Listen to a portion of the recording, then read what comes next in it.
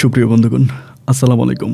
দূরে কাছে দেশে অথবা দেশে বাইরে থেকে কলিজার বন্ধুরা ঠিক এই মুহূর্তে যেখান থেকে বাস্তব জীবনের গল্প শোনার জন্য আমার সাথে জয়েন করেছেন, আমি আপন আরজে আপন জীবনের গল্পের 706তম পর্বে আপনাকে বরাবরের মতো স্বাগতম জানাচ্ছি। বন্ধুরা, আজ আমি আপনাদেরকে শোনাবো সিলেটের ছেলে মোহাম্মদ আব্দুল আমিনের জীবনের হৃদয় কাঁপানো চরম কষ্টকর এক বাস্তব জীবনের গল্প। বন্ধুরা, 5 বছর সংসার করার পর জানতে পারে যে মানুষটার সাথে সে সংসার করে আদত সে মানুষটা তার কিছুই হয় না, সে অন্য কারো বউ।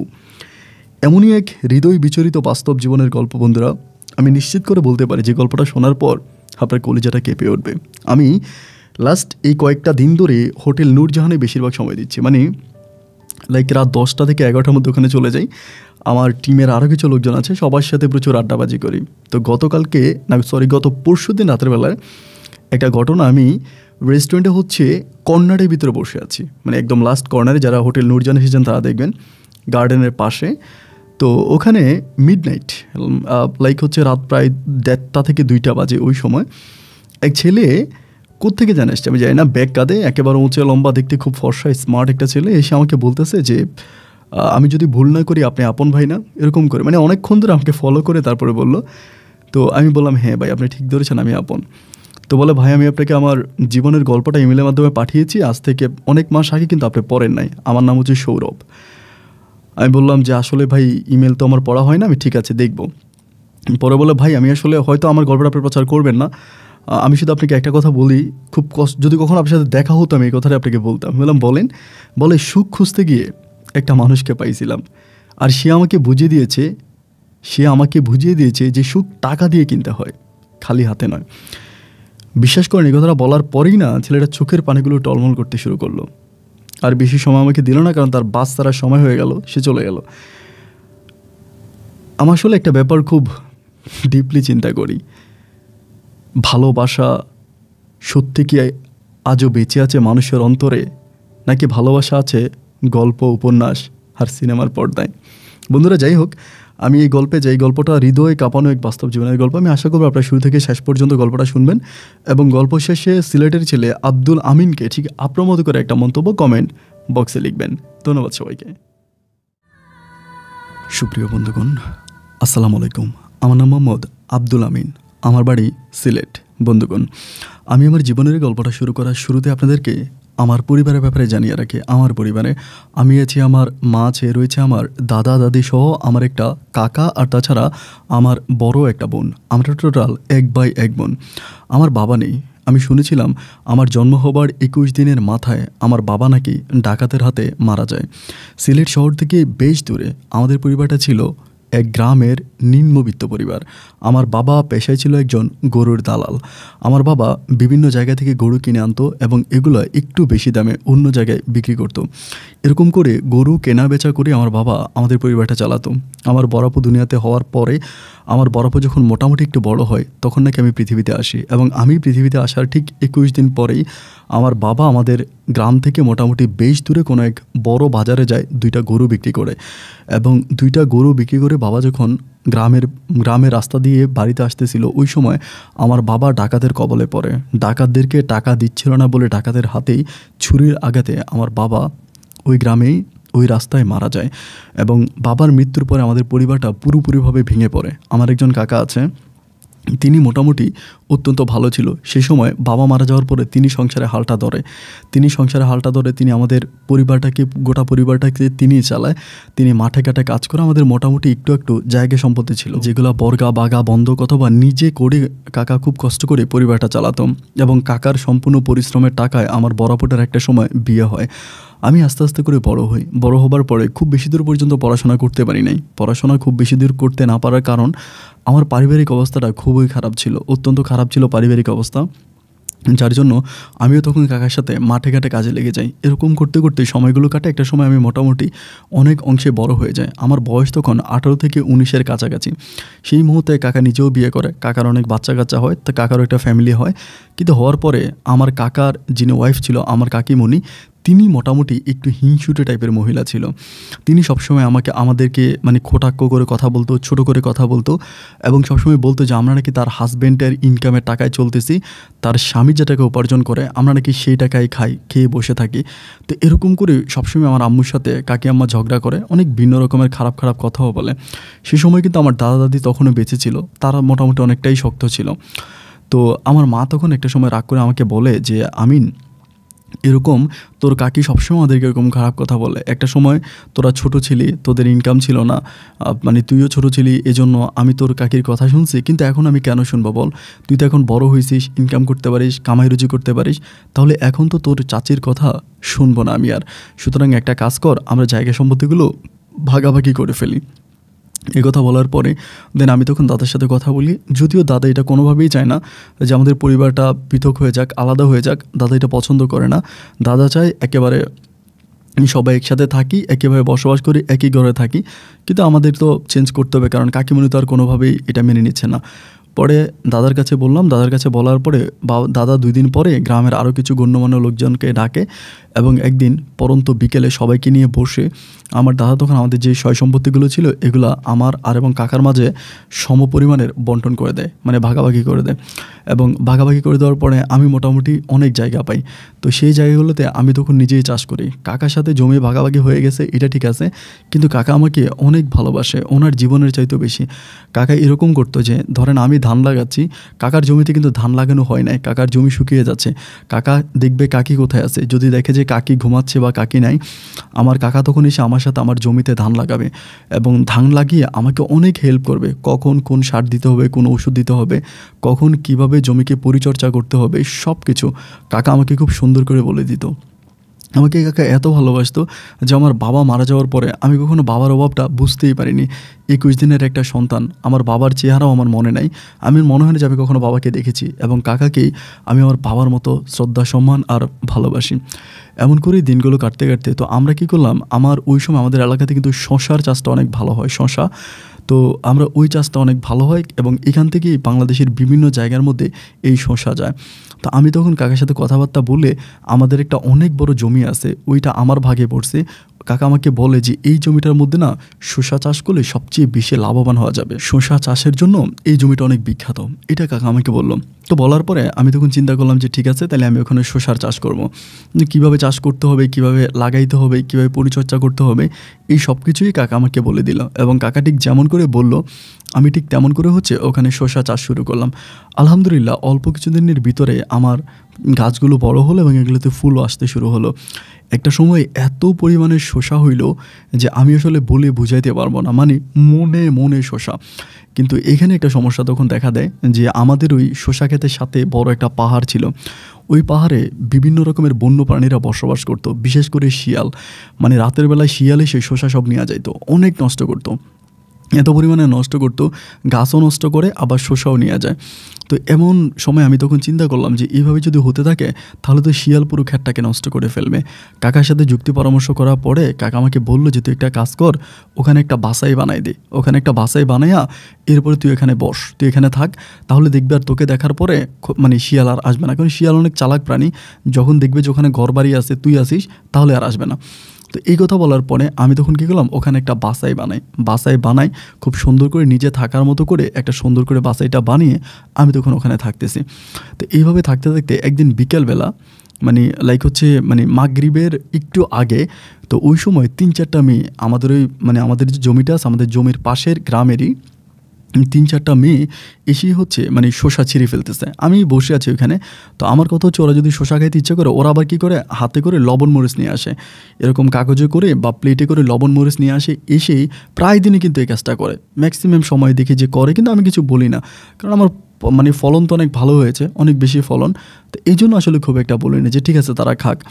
তো ওই দিন দেখলাম আমার কাছে খুব রাগ লাগলো যে 3-4টা মেয়ে একদম ঢুকে কচি কচি শসাগুলোকে নিয়ে এই লবণ মরিচ দিয়ে হুড়দুম খাবে। তো এদিন আমি একটু রেগে গিয়েছিলাম, গিয়ে ওখানে একটা যেতগুলো মেয়ে আছে তাদের মাঝে সবচেয়ে বড় মেয়েটার নাম হচ্ছে মনি আক্তার, ও অনেক সুন্দর, অনেক লম্বা এবং বড়, সবার চেয়েও বড়।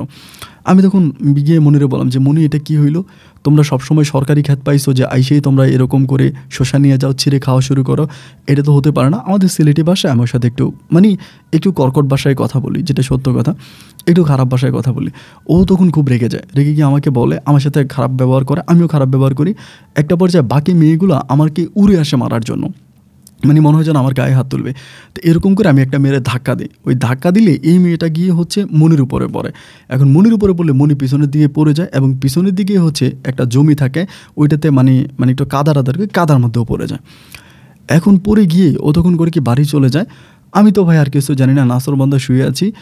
প্রায় 7টা থেকে 7:30টার ভিতরে হই হই হই হই হই হই করে শব্দ শোনা যাচ্ছে।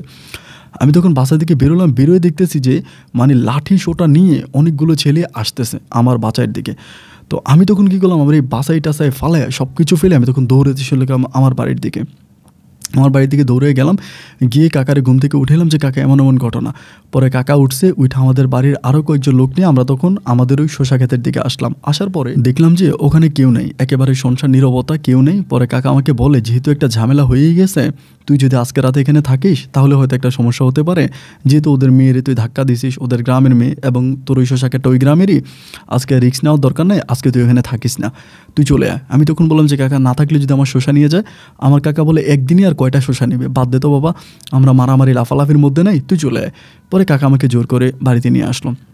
আমি তখন ভাই খুব সুন্দর করে চলে আসলাম, এবং পরের দিন আমি সকালবেলা ওই শসা খেতে গেলাম। তো দেখলাম যে কেউ কোনো কিছু বলে না, বা আর কোনো ছেলে ফেলেও নাই, কোনো ঝামেলা নাই। আমি তখন শসার মানে কাজ টাজ করতেছি, বসে আছি। তো এর মাঝে এই দিনে মানে সকালবেলা আমি গেলাম, যাওয়ার পর দেখলাম যে সব কিছু ঠিক আছে, কিন্তু ভাই বিকেল 4টা কি 3টার পরে আমি দেখতেছি যে আমার শসা ক্ষেতটা জানি কেমন আস্তে আস্তে আস্তে আস্তে করে নিস্তেজ হয়ে যাচ্ছে। মানে মনে হয় যেন পাতাগুলো একটু নিচের দিকে নুয়ে পড়তেছে, এবং সব কিছু মিলিয়ে কেমন জানি একটা অন্যরকম অবস্থা হয়ে যাচ্ছে। মানে শসা ক্ষেতের দিকে তাকাইলে আমার চোখে পানি চলে আসতেছে, যে সবগুলো পাতা এরকম নিচের দিকে নুয়ে যাচ্ছে, মানে মনে যেন গাছগুলো মরে যাচ্ছে, এমন অবস্থা। পরে আমি কান্নাকাটি শুরু করলাম, করে দৌড়িয়া বাড়িতে গেলাম, কাকারে আবার আনলাম। আনার পরে কাকা তখন কী করে, শসা যে নিচের যে লাগানো আছে গাছটা এরকম টান দেয়, টান দিয়ে দেখতেছে যে গাছ উপরে উঠে যায়। মানে আমরা যেই আইলগুলো করেছিলাম, আইলগুলোর ভিতর দিয়ে মানে ছুরি বা কিছু একটা দিয়ে এমনভাবে নিচে দিয়ে শসা গাছগুলোকে কেটে দিয়েছে, এটা বোঝার কোনো উপায় নেই যে গাছগুলোকে কাটা হয়েছে। একটা গাছও নয়, সবগুলো গাছ এমন করে কেটে দিয়েছে, একদম প্রতিটা গাছ এরকম করে কাটছে। আমার লাখ টাকার শসা ক্ষেত মুহূর্তের মধ্যে একদম ফুলগুলো ধরে আছে, ছোট ছোট শসা ধরে আছে। আমি তখন চিৎকার করে জমির উপরে কান্না করতে শুরু করি। আমি অনেক টাকা মানুষের কাছ থেকে ঋণ করছি, এবং ঋণ ফিন করে আমি তখন শসা ক্ষেতটা করেছিলাম। তো কান্না করতেছি, আমার কাকা ওই সময় করে কি, মানে আমাদের গ্রামে আমাদের গ্রামের এক মানে দারোগা আছে, ও পুলিশ আর কি, ওই দারোগারে খবর দেয়। খবর দিয়ে তিনি যখন থানাতে খবর দেয়, তখন রাত 8টা-9টার দিকে পুলিশ আসে। তো রাতে আসে পুলিশ, এসে তারা টর্চ লাইট দিয়ে টিপে টিপে, আমি তখন সম্পূর্ণ ঘটনা খুলে বলি যে এমন এমন ওই গ্রামের কিছু ছেলে আসছে।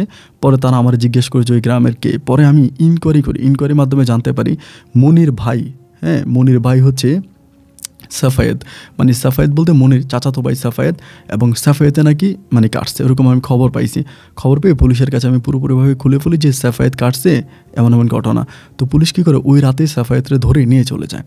সাফায়েতকে ধরে নেওয়ার পরে আমি তো আর এটা নিয়ে কিছু কথা বলি না, কাকাই মামলা টামলা লড়তেছে, যা যা করা দরকার কাকাই করবে। তো আমি তখন খুব নীরবভাবে হচ্ছে বসে আছি, এবং শসা খেতে যাচ্ছি, আমাদের গ্রামের আরও কয়েকজন লোক নিয়ে যাচ্ছি। তারপরে হচ্ছে শসা ক্ষেত পাহারা দিচ্ছি। ওই সময় আর আমি একা একা থাকি না, যেহেতু একটা আইনি ঝামেলা হয়ে গেছে, তার একটা ভবিষ্যতে খুব খারাপ দিক হতে পারে, এই জন্য আমি অন্য একজনকে সাথে রাখি, তারপর আমি শসা খেতে বসি। তো তার 2 থেকে 3 দিন পরে ওই মনি মেয়েটা আমার বাচ্চার মধ্যে আসছে, এসে বিকেলবেলা খুব কান্না করতেছে, প্রচণ্ড কান্না করতেছে। তো আমি তখন মানে বাসা থেকে বেরোলাম, বেরোয় জিজ্ঞেস করলাম যে কাঁদতেছো কেন। পরে বলে আমার কাকি আমার খুব গালাগালি করতেছে, কাকি খুব খারাপ ব্যবহার করতেছে, যে আমারে যে আপনি ধাক্কা দিয়েছেন, আমি এসে কেন এটা সাফায়েত ভাইয়ের কাছে বললাম। বলার পরে তো সাফায়েত ভাই গরম হয়ে গেছে, খেপে গেছে, এবং খেপে যাওয়ার পরে উনি তো হচ্ছে মানে এরকম একটা অঘটন ঘটাইছে। এখন নাকি শব্দ আমার কাকি আমাকে খুব মারতেছে, খুব টর্চার করতেছে, অনেক খারাপ ভাষায় কথা বলতেছে, এবং আমার আম্মাকেও বলতেছে আমার না ভুল হয়ে গেছে, আমি আপনার পা ধরি, আমার কাছে অত টাকা নেই, আমার হাতে একটা আংটি আছে, আপনি আমার আংটিটা নিয়ে যান, জানি না আংটি দিয়ে আপনার এটুকুন জানি শোধ হবে না, কিন্তু এরপর আপনার কাছে ক্ষমা চাইতেছি, আপনি আমার মানে ভাইয়ারে জেল থেকে নিয়ে আসেন, আমি আর কাকির অত্যাচার সহ্য করতে পারতেছি না। তো মেয়েটার মুখের দিকে তাকায় আছে, তার চোখের পানিগুলো টলমল করতেছে। আমার কাছে তখন মনে হলো যে হাই রে, এরকম চাচির অত্যাচার তো আমিও সহ্য করছি, তো চাচি মায়ের মানে চাচি তারপরে মামি এদের অত্যাচার যে কতটা ভয়ঙ্কর এটা আমার চেয়েও ভালো কেউ জানে না। পরে আমার নিজের কান্না চলে আসছে, আমি বলি আচ্ছা ঠিক আছে আপনি যান, তুই যা, ঠিক আছে আমি কাকারে বইলা কালকের মধ্যে সাফায়েত রানার ব্যবস্থা করে দিব। পরে আমি কি করলাম, সকালবেলা গিয়ে কাকার একদম হাতে পায়ে ধরে কান্না করতেছি, কাকা ওরে আপনি নিয়ে আসেন। কাকা বলো ওরা আজকে এমনিই ছেড়ে দিবে। আমি বলি কী বলেন? হ্যাঁ, ওর যে সাজা হয়েছে সাজা অনুযায়ী আজকে ওরা এমনিই ছেড়ে দিবে। তাই আমি বললাম যে তাই? বলে হ্যাঁ। পরে দুপুরবেলা ওকে ছেড়ে দিছে, কিন্তু আমার মনি মনে করছে যে কাকা মনে হয় ছাড়ছে, কিন্তু কাকা ছাড়ে নাই, ও এমনিতেই ছাড়া পেয়ে গেছে। পরে ওই দিনে যেদিন সাফায়েত বাড়িতে আসছে, ওই দিনে বিকালবেলা মনি আবারও আমার বালসাইয়ের মধ্যে আসছে, আইসা মানে আমাকে একদম হাতে পায়ে ধরে খুব রিকোয়েস্ট করতেছে যে আপনার কাছে একটা অনুরোধ, আপনি আমাদের বাড়িতে আসেন একদিন, আমাদের বাড়িতে আপনার দাওয়াত। আমি তখন বললাম আচ্ছা ঠিক আছে যাবো। পরে কাকারে বললাম, কাকা আমরা বলে যে না না ওদের বাড়িতে যাওয়াটা ঠিক হবে না, ওই বাড়িতে তুই যাইস না, যেহেতু একটা ঝামেলা হয়ে গেছে, ওই বাড়িতে যাইস না। পরে এমন করতে করতে আমার তখন মানে শশা ক্ষেত তো আর নাই আমার, জাস্ট ও কিন্তু আবার সবগুলো গাছ কাটে নাই, মধ্যে কয়েকটা গাছ ছিল, ওই গাছগুলোর মধ্যে যা যা শশা ছিল আর কি, ওইগুলো বিক্রি টিক্রি করে পরে শশা ক্ষেতটাকে আমি পুরোপুরিভাবে ভেঙে দিই, ভেঙে দিয়ে ওখান থেকে চলে আসি। তো আমার এই মনি মেয়ের সাথে আর কোনো দেখা টাকা হয় না, ওর সাথে আর কোনো কথা হয় না। তারই বেশ কয়েকদিন পরে, প্রায় 15-16 দিন পরে, একদিন একটা মেয়েকে দিয়ে মনি আমাকে একটা চিঠি লিখে পাঠাইছে। চিঠি লিখে পাঠাইছে যে আমি যাতে ওর সাথে একটু আজকে বিকেলে দেখা করি, এতটুকুই লেখা যে আজকে বিকেলে আমার সাথে একটু আপনার শশা ক্ষেতের ওখানে এসে দেখা করেন। তো এটা বলার পরে আমি তখন বললাম আচ্ছা ঠিক আছে, মানে চিঠিটা পেয়ে আমি তখন বললাম যে যাবো, মনে মনে বললাম আর কি।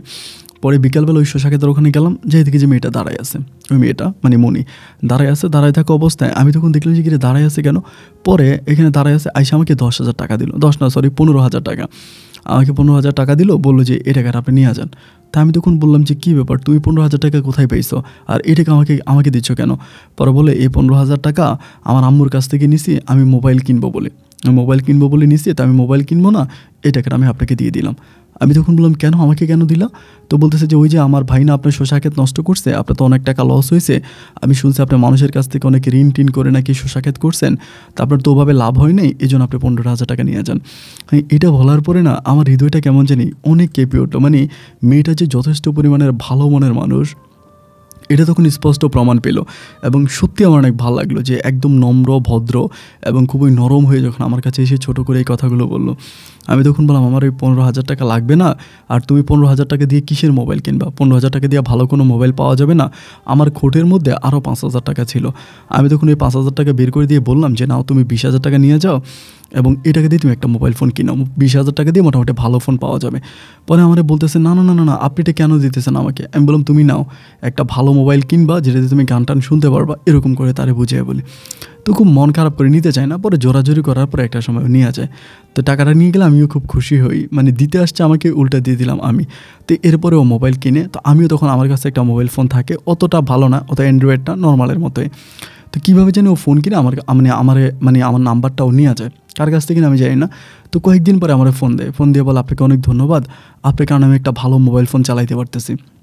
কিন্তু আমার সাথে সবসময় এরকম করে কথা বলে, মানে মাঝে মাঝে ফোন দেয় আমার সাথে কথা বলে, মানে দুজনের মাঝে অনেক ভালো ভালো কথা হয়, অনেক চেনা জানা, অনেক মধুর, অনেক সম্পর্ক, খুব গভীরভাবে কথাবার্তা এভাবে বলতেছি। এরকম করে কথাবার্তা বলতে বলতে অনেক দিন পর্যন্ত যায়। তো যে মেয়েটা আমাকে ফোন করে আমার সাথে কথা বলে, তার ভিতর জানি আমার কেমন একটা ভালো লাগে কাজ করে। আমি আসলে জানি না এটাকে ভালোবাসা বলে নাকি অন্য কোনো কিছু, কিন্তু আমাকে যদি ফোন না করে না আমার খুব খারাপ লাগে, আমার খুব কষ্ট লাগে, এবং ও কল না দিলে আমি নিজে ওকে কল দিই, ওর সাথে কথা বলার জন্য আমি প্রচুর পরিমাণের পাগলামি করতে থাকি। এরকম করি না সময়গুলো সামনে দিয়ে কাটতে কাটতে প্রায় 1 থেকে 1.5 মাসের মতো কেটে যায়। মনে কিন্তু তখন মোটামুটি অনেকাংশে বড় হয়ে যায়। তো যাওয়ার পরে আমি তখন তার উপরে এতটাই পাগল হয়ে যাই, মানে এতই মাথাওয়ারা হয়ে যায়, আমি জানি যে সেও আমাকে ভালোবাসে, মানে আমাকেও সে অনেক ভালোবাসে, এটা আমি বুঝতে পারি, কথাবার্তার মাঝে অনেক কিছু বোঝা যায়।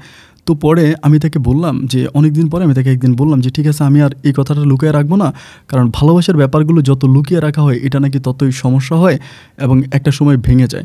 তো আমি পরিকল্পনা করলাম যে আমি যে তারা ভালোবাসি, আমার ভালোবাসার কথাটা আমি তাকে বলে দিব, এরকম একটা প্ল্যানিং করলাম। এবং প্ল্যানিং করার পরে আমি তাকে একদিন ঠিকই ফোনের মাধ্যমে বলে দিলাম রাতের বেলায় যে মনি আমি তোমাকে পছন্দ করি, এবং তুমি যদি অনুমতি দাও আমি তোমাকে বিয়ে করবো, আমি তোমার পরিবারে বিয়ের প্রস্তাব পাঠাবো আমার কাকাকে দিয়ে, এটা বললাম।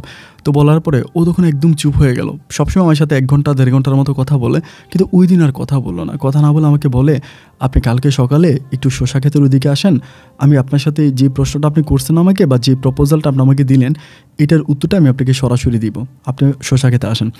আমি একটু ভয় পেয়ে গেলাম তখন, না জানি তার চাস্তো বাইরে আইনা আবার আমার মাইটটা দেওয়া শুরু করে, মানে ভয় কাজ করতেছে। আবার চিন্তা করতেছে যে না আবার তো এরকমটা করবে না, আমি ওর মোবাইল ফোন কিনে দিলাম, আমার সাথে অনেক ভালো সম্পর্ক, এরকম তো করার কথাও না। তো যাই হোক, আমি আর কোনো কিছু বললাম না, জাস্ট চুপচাপ থাকলাম যে দেখি ও কী বলে, মানে ওর ভিতর থেকে আমি কথাগুলি শুনবো। পরে যেমন কথা তেমন কাজ, আমি গেলাম ওদের ওইদিকে, ওদের বাসার ওইদিকে, মানে আমাদের শসা ক্ষেতের ওইদিকে। পরের দিন সকালবেলা যাওয়ার পর দেখলাম যে ও আসছে এবং মুখটা খুবই কালো, মানে খুবই কালো করে আছে। তো আমি তখন বললাম, মনি কিছু হয়েছে, তুমি এরকম মুখ কালো করে আছো কেন, আমাকে বলো কোনো সমস্যা। এবং এই সমস্যার কথাটা জিজ্ঞেস করা মাত্র মেয়েটা তখন কী করলো, হুট করে এসেই, মানে দৌড়ে এসেই আমার পা জড়ায় ধরে কান্না করতে শুরু করলো। এবং মানে এমনভাবে কান্না করতেছে যেন তার পরিবারে কেউ মারা গেছে। তো সকালবেলা তো মাঠে তো অনেক মানুষ টানুষ কাজ করে এদিক সেদিক। তখন আমি চিন্তা করলাম যে এটা যদি অন্য কেউ দেখে ফেলে তাহলে তো আমার মান সম্মান কিছুই থাকবে না, আর গ্রামের মানুষ তো খুব খারাপভাবে ব্যাপারটা নেবে। আমি তখন বললাম, এটা মনে, এটা ঠিক না, তুমি এরকম চিল্লাই চেঁচামেচি করো না, তোমার কী হয়েছে আমাকে এটা বলো, আমি শুনি যে তোমার সমস্যাটা কি, কান্নাকাটি কেন করতেছো, সমস্যাটা কি। পরে আমাকে বলতেছে, আমি কীভাবে বলবো, আপনি কি বুঝতে পারতেছি না, আপনার মতো একটা মানুষ, মানে আপনার মতো একটা মানুষকে আমি কীভাবে কী বলবো, বা বললে আপনি কী মনে করবেন, আমার নিজের কাছে অনেক খারাপ লাগতেছে, মানে আমার নিজেকে নিজে অনেক ছোটো মনে হচ্ছে, অপরাধী মনে হচ্ছে, যে আমি সত্যি অনেক বড় অপরাধ করে ফেলেছি আপনার কাছে। আমি তখন বললাম, কোনো সমস্যা নেই, তুমি কোনো অপরাধ করো নাই, তুমি আমার কাছে একদম খোলাখুলিভাবে বলো যে কী হয়েছে। আমি কালকে তোমাকে প্রপোজ করছি, যদি তুমি রাজি না হও আমাকে বলে দিবা যে ঠিক আছে, আমার সঙ্গে রিলেশন করবা না, কারণ আমি কিন্তু দেখতে অতটা সুন্দর না, আমি জানি আমি একটু শ্যামবরণ এবং আমি একটু খাটো, অত লম্বা না, আমাকে নর্মালি মেয়েরা দেখলে পছন্দ করে না, আবার মাঠে ঘাটে কাজ করি, অতটা শিক্ষিতও না। পরে আমি বললাম যে যদি তুমি আমাকে পছন্দ না করে এটা বলে ফেলো, কিন্তু মানে আমাকে এরকম আমার সামনে কান্নাকাটি করো বা কেন, এটা আমার খুব খারাপ লাগতেছে। পরে আমাকে বলতেছে, আসলে আপনাকে কি বলবো, আমি জাস্ট আপনাকে এটুকুনি বলি যে আপনার মতো মানুষকে আমার ফিরিয়ে দেওয়া তো কোনো অংশেই আসে না, আমি আপনাকে ফিরিয়ে দিতে পারবো না, কিন্তু জানেন আমি এমন একটা জায়গায় আটকে গেছি যে আমি আপনাকে আসলে বলে বোঝাতে পারবো না। আমি তখন বললাম যে সমস্যা নাই তো, তুমি যে জায়গায় আটকাইছো এটা কোনো প্রবলেম নাই, তুমি আমার কাছে বলে ফেলো যে তোমার সমস্যাটা কী। পরে আমাকে বলে, আমার আসলে সমস্যা হচ্ছে যে আমি আসলে আমার চাচাতো ভাই সাফায়েতকে ভালোবাসি, এবং শুধু ভালোবাসি বলে ভুল হবে, সাফায়েতের বাচ্চা আমার পেটে। এটা শোনার পরে আমি কথা বলার ভাষা হারিয়ে ফেলছি। আমাকে এটা বলে, যদি এরকম হইতো যে ওর সাথে আমার রিলেশন আছে, আমি ব্রেকআপ করে আপনার সাথে রিলেশন শুরু করতাম, কিন্তু ওর বাচ্চা আমার পেটে। তা আমি তখন বললাম যে ওর বাচ্চা তোমার পেটে, তুমি কি বিয়ে করছো? এটা বলে, না আমাদের বিয়ে হয় নাই, কিন্তু আমাদের বিয়ের কথাবার্তা চলতেছে, বিয়ে হয়ে যাবে। আমি বলি পারিবারিকভাবে? বলে না পারিবারিকভাবে না, আমার পরিবার ওর পরিবার তো কখনোই আমাকে বিয়ে করাবে না, বা আমরা তো চাস্তো ভাই বোন, আর আমাদের পারিবারিকভাবে অনেক সমস্যা আছে, যার জন্য আমরা দুজনেই পালিয়ে বিয়ে করব। তো আমি বললাম যে কয়েকদিন পর পালিয়ে বিয়ে করবা, তো এখন এরকমটা হয়ে গেলে তো খুব সমস্যা, তাহলে কীভাবে কী করবা যদি বাচ্চা হয়ে যায়? পরে বলে, না বাচ্চা কনসেপ্ট করছি আজকে কয়েকদিন হয়েছে, আমি এটা জানতে পারছি, তো এরই মাঝে আমরা বিয়ে করে ফেলবো। তো আমি ভাই আর কোনো কিছু বলতে পারি না। ওর কথাটা শোনার পরে আমি একদম স্তব্ধ হয়ে গেছি, আমার মুখ থেকে আর কোনো কথা বের হচ্ছে না, যে আমি আসলে বলবোটা কি, আমার আর কোনো কথা নাই। আমি জাস্ট তারে বললাম যে ঠিক আছে, তুমি যেটা ভালো মনে করো তুমি সেটাই করো, অ্যান্ড আমার দিক থেকে কোনো অভিযোগ নাই, আমি তোমার জন্য দোয়া করি, এবং আমি সত্যিই নিজে অনেক বেশি খুশি হব যদি কখনও আমাকে তোমার প্রয়োজন হয়, যে কোনো প্রয়োজন হলে তুমি আমাকে বইলো, আমি তোমাকে সর্বোপরি সাহায্য করব যে কোনো বিষয়ে, ওরকম করে বলতেছি। পরে আমাকে বল, আচ্ছা ঠিক আছে, তাহলে আমি আপনাকে জানাবো, তাহলে আপনি আমার সাথে সবসময় কথা বলবেন, প্রমিস করেন। আমার সাথে প্রেম করতে পারেন নাই বলে কিন্তু কথা বলা বন্ধ করা যাবে না। আমি তখন বললাম, না রে বোকা, কথা বলা কেন বন্ধ করব, আমি সবসময় তোমার সাথে কথা বলবো এবং সব ব্যাপার নিয়েই কথা বলবো, এটা নিয়ে তোমার এত বেশি টেনশন করার কোনো কারণ নাই, আমি সবসময় কথা বলবো। এরকম করে ওর সাথে কথাবার্তা বলি, এবং অলওয়েজ আমি এভাবে কথাবার্তা বলি, ভালোবাসি, খুব ভালোবাসি। তো এত ভালোবাসি এটা আসলে বলে বোঝাতে পারবো না, কিন্তু ভালোবাসাটা তো একতরফা, ও তো অন্য কাউকে ভালোবাসে, আর ভালোবাসার মানুষটাকে ভালো রাখাটাই তো হচ্ছে সত্যিকারে ভালোবাসে, একজন পুরুষ বা একজন প্রেমিকের কাজ। তো যার জন্য আমি তাকে আর বিরক্ত করি না, ও ওর মতো করে চলতেছে, রিলেশন করতেছে ওই ছেলের সাথে। এভাবে প্রায় 20 দিন কেটে যায়। 20 দিন পরে একদিন আমাকে ফোন দিয়ে আবারও বলে যে আপনি আমাদের শসা ক্ষেতের ওখানে আসেন, জরুরি কথা আছে। ওই সময় সন্ধ্যার দিকে। তো আমি তখন বললাম যে মাগরিবের পরে গেলে তো সমস্যা, কেউ দেখলে। পরে বলে কিচ্ছু হবে না, আপনি আসেন। তো মাগরিবের পরে আমি তখন ওই দিকে যাই, গেলে পরে ও তখন আমার পা ধরে আবার কান্নাকাটি, ওই দিনের মতো কান্নাকাটি করতেছে। আমি তখন বললাম যে তুমি কান্নাকাটি করতেছো কেন, কান্নাকাটি করো না, কী হয়েছে আমার কাছে খুলে বলো। তখন আমাকে বলতেছে, আপনি আমাকে বাঁচান, আপনি ছাড়া পৃথিবীতে কেউ আমাকে বাঁচাতে পারবে না, আমি জানি একমাত্র এই দুনিয়াতে একমাত্র ব্যক্তি হচ্ছেন আপনি, যে কিনা আমাকে বাঁচাইতে পারবেন, আমি আপনাকে অনেক পছন্দ করি এবং আপনি আমাকে বাঁচাবেন। ওরকম করে কান্না করে। আমি তখন বললাম যে ঠিক আছে বাঁচাবো, কিন্তু সমস্যাটা কি, তুমি কি এমন বিপদে পড়ছো যে কি এমন তুমি মরে যাচ্ছ যে তোমাকে আমার বাঁচাইতে হবে, কি হয়েছে আমাকে বলো, আমি তোমাকে অবশ্যই চেষ্টা করবো হেল্প করার জন্য, আমাকে বলো। পরে বলতেছে, জানেন আমি না একটা অঘটন করে ফেলছি, অনেক বড় একটা খারাপ কাজ করে ফেলছি, এবং সেটার জন্য আমি আর নিজেকে আমি আর নিতে পারতেছি না, আমি আত্মহত্যা করে মরে যাব। আমি বললাম এরকম অভিনয় করো না বা আত্মহত্যা করার প্রয়োজন নেই, তুমি আমার কাছে বলো কী হয়েছে।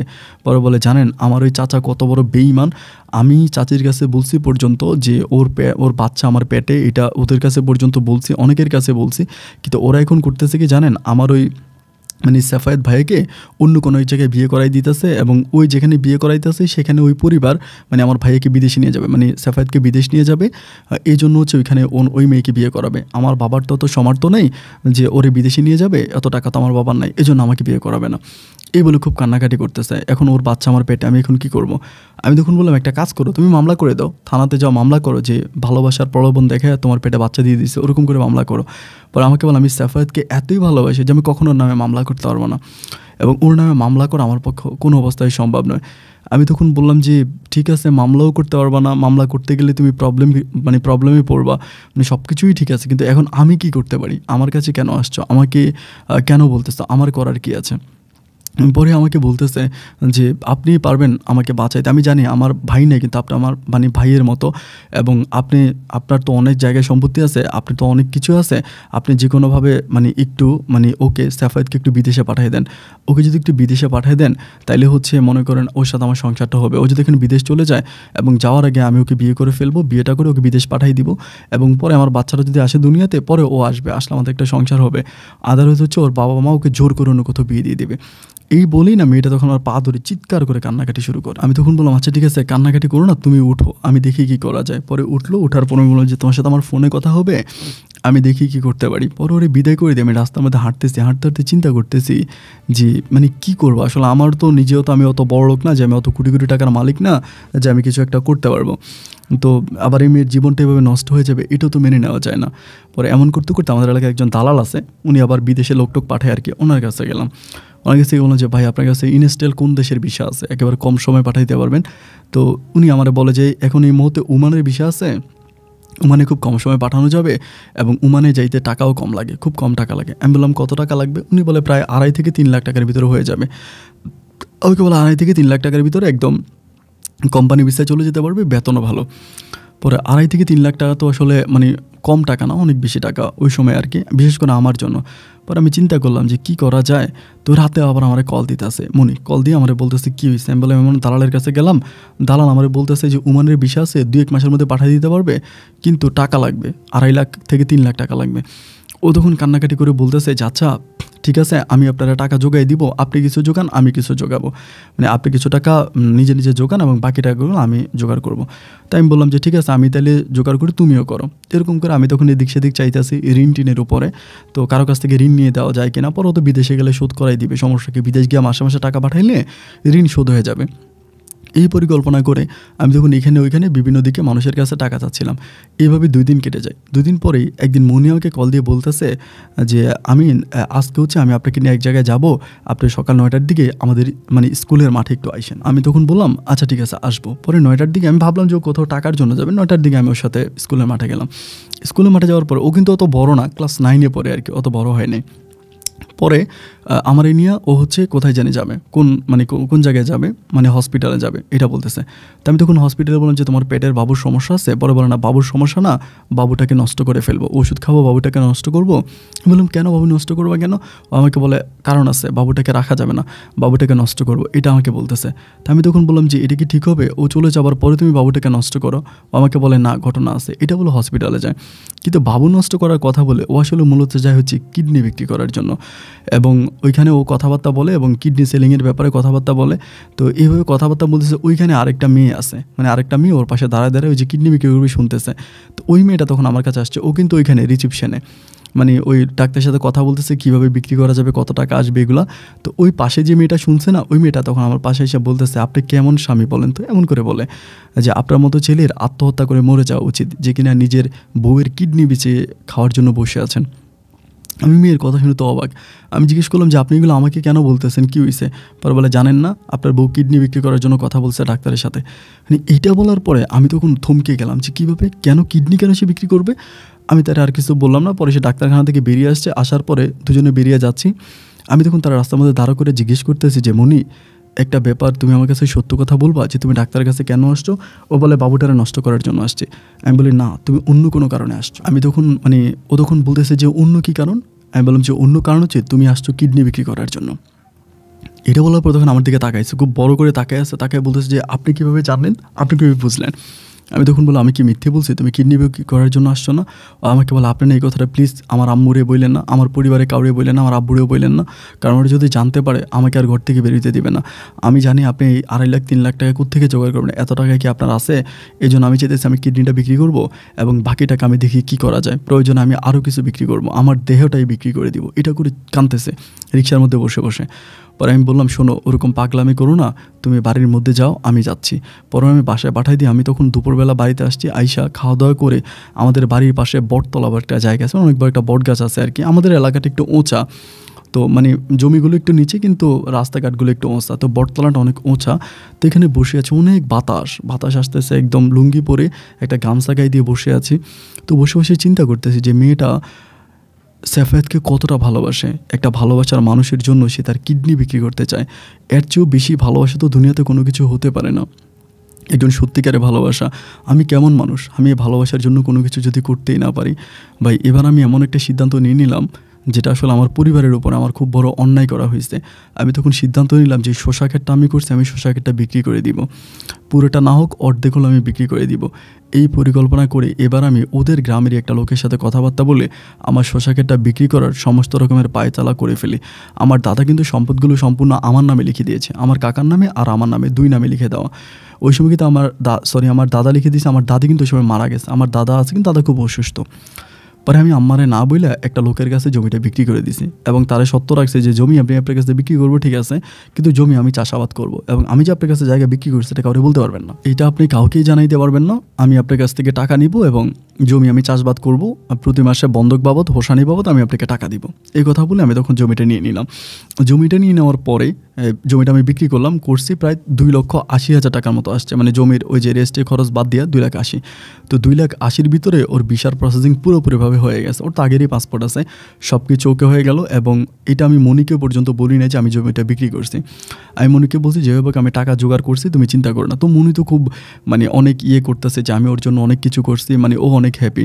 তো বাবুটা কিন্তু নষ্ট করে ফেলবে, পেটের বাবুটা রাখবে না, আমাকে বলে বাবুটা রাখবো না, কারণ এটা গ্রামের মানুষ খারাপ বলবে, ও চলে যাওয়ার পর যদি বাবু হয়ে যায়। তো ওরা বিয়ে করেই গেছে, কিন্তু মানে সাফায়াত ওরে বিয়ে করে তারপরে ওমানে চলে গেছে। তো পরে এরকম করে আমি তখন মানে অলওয়েজ হচ্ছে মনি তখন সাফায়াতের সাথে কথা বলে, ফোনে কথাবার্তা বলে, সাফায়াত কী করে না করে সবসময় ওরা কথাবার্তা বলে, দুজনে আমার সামনে অনেক কথাবার্তা বলে। তো আমার ভালোই লাগে, আমার খারাপ লাগে না, আসলে ভালোবাসি তো। ও যেখানেই থাকুক, আমার কথা হচ্ছে ভালো থাকুক দিয়ে কথা, খারাপ তো থাকতে হবে না, ভালো থাকলেই আমি ভালো থাকবো। পরে এমন করে সময়গুলো কাটতে কাটতে প্রায় অনেকগুলো মাস ওখানে কেটে গেছে, 7-8 মাসের মতো কেটে গেছে। আর এর মাঝে ওর পেটের বাচ্চা নষ্ট করে ফেলছে। 7-8 মাস পরে ভাই সত্য তো কখনো চাপা থাকে না, সত্য আপনি যতই ঢাকার চেষ্টা করেন সত্য কোনো না কোনো সময় ঠিক উন্মোচিত হবে। ঠিক তেমন করে আমার আম্মুর কানে মূল সত্যটা চলে আসছে যে আমি জমিটা বিক্রি করে দিছি ওই লোকের কাছে। এটা জমিটা বিক্রি করছে, আম্মু জানতে পারছে। জানতে পারার পরে আম্মু তখন মানে কোনোভাবেই হচ্ছে আর আমাকে না জিজ্ঞেস করে আম্মু তখন ট্রাই করতে শুরু করে যে আমি টাকাটা কী করছি। 1 টাকা 2 টাকা না, তো 2,80,000 টাকা, তো এত টাকা আমি করলামটাকে। আম্মু তখন এটা ইনকোয়ারি করতে শুরু করে এবং ইনকোয়ারি করতে করতে আম্মু একটা সময় বের করে ফেলে যে আমি ওই টাকাটা দিয়ে সাফায়াতকে বিদেশে পাঠাইছি, এটা আম্মু জানতে পারে। এবং জানতে পারার পরে আমার মা এমনভাবে আমার উপর অত্যাচার শুরু করে, আমি এটা আসলে আর বলে বোঝাতে পারবো না। মানে খুব কঠিনভাবে আমার সাথে খারাপ ব্যবহার শুরু করে, যে আমি মানে এতভাবে গালাগালি করে এবং মানে আর পুরো এলাকাতে আম্মু এই ব্যাপারটা বলে দেয়। এবং এমন অবস্থা হয় যে আম্মু আমাকে ঘরে পর্যন্ত ঢুকতে দেয় না, ঘরের বাইরে আমাকে রাখে, ঘরে ঢুকতে দেয় না। কাকাও তখন খুব গালাগালি করে যে আমি কেন অন্যের ছেলেকে বিদেশে পাঠাইলাম, কেন যে পাঠাইলাম ওটা কিন্তু কেউ জানে না, শুধু পাঠাইছি ওইটাই জানে, কেন পাঠাইছি ওটা কেউ জানে না, ওইটা তো শুধু একমাত্র মনই জানে। পরে আমি করলাম কি, মা যেহেতু আমার বাড়িতে আর যেতে দেয় না, আমি আর বাড়িতে যাইতে পারি না, পরে আমার তো থাকতে হবে, থাকার তো একটা জায়গা লাগবে। পরে আমি যে জমিটা বিক্রি করছি, অর্ধেক জমি তো বিক্রি করছে, বাকি অর্ধেকের মধ্যে আমি তখন একটা ঘর বানাইছি, যে ছোট্ট করে একটা ঘর বানাইছি, ওই ঘরের মধ্যে আমি থাকবো। যেহেতু এখন আমি কি করব, আমার তো আর করার কিছু নেই। পরে আমি এখানে ঘর বানাইছি।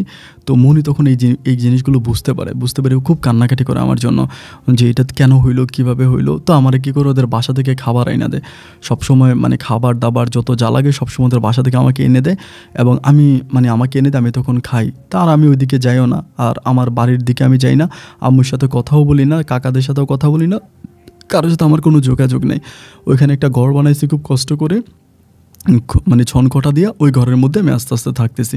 এমন করে সময়গুলো সামনে দিয়ে কাটাইতেছি এবং আল্লাহর কাছে প্রার্থনা করতেছি, আল্লাহ জীবনে একটা গতি করে দাও, নিজের এগুলো তো আর সহ্য হয় না। এরকম করতে করতে আমি যে জিনিসটা কখনোই চাই নাই, মানে যেটা আমি কখনোই মন থেকে চাই নাই, তেমনই একটা অঘটন ঘটে গেছে। আমি অঘটনই বলবো, এমন একটা অঘটন ঘটে গেছে। হঠাৎ করে আমি জানতে পারলাম যে সাফায়েত নাকি ওমানে যে জায়গায় গিয়েছে সে জায়গায় সে নাকি একটা বাঙালি মেয়েকে বিয়ে করে ফেলছে।